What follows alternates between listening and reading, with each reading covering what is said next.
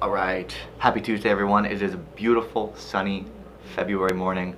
A little bit of time between patients this morning. I wanted to do a quick tip for patients that are looking for causative factors to their inflammatory bowel disease. So anyone with Crohn's, anyone with colitis, as well as anyone with inflammation or arthritis of the spine, this information is important. Researchers this week published a paper that found a common link between these conditions. It was a bacteria or a form of bacteria called E. coli.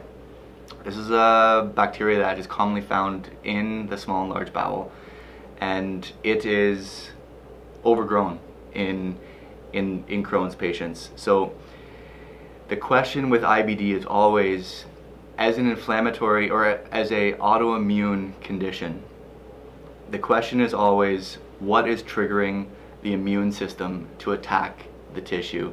So in IBD, the immune system is attacking the lining of the bowel, creating lesions. So the question is always, what is stimulating this self-attack? And one of the answers to this question has become clear recently, and that is a bacterial overgrowth of E. coli. So for IBD patients, it's really important that you start by examining the role that infection is playing in this condition. Start with a probiotic, consult a healthcare practitioner that you trust.